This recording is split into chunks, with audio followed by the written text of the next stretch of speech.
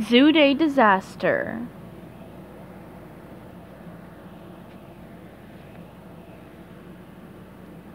Chapter 8, the last chapter. Tiny crack lines appeared all over the surface of the beautiful pearl. The crowd gasped in horror. What would the giant oyster do if Mr. Krabs had somehow broken its beloved pearl? Would it go on a rampage, destroying all of Bikini Bottom? The pearl fell completely apart, and a little baby oyster popped out. "Mama! Mama!" it cried.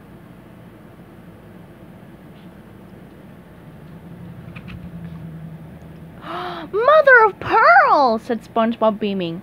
"The oyster's a mother!" Everyone now realized that Claymoo was a girl, not a boy. "And that pearl's no pearl," he explained. "It's an egg!" He was right. The shiny ball that everyone had assumed was a pearl was actually Claymoo's egg, and now the giant oyster had a baby oyster all its own. The baby swam over to its gigantic mother and warbled, "Mama!" again. Claymoo greeted her baby, who immediately jumped up on Claymoo's back. Claymoo smiled. She and her baby clearly loved each other.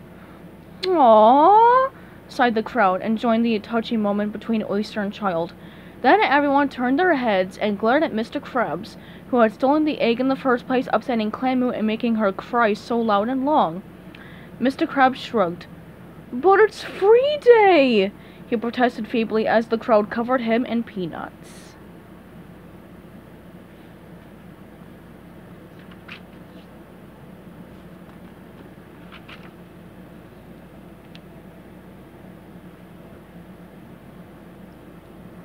The end.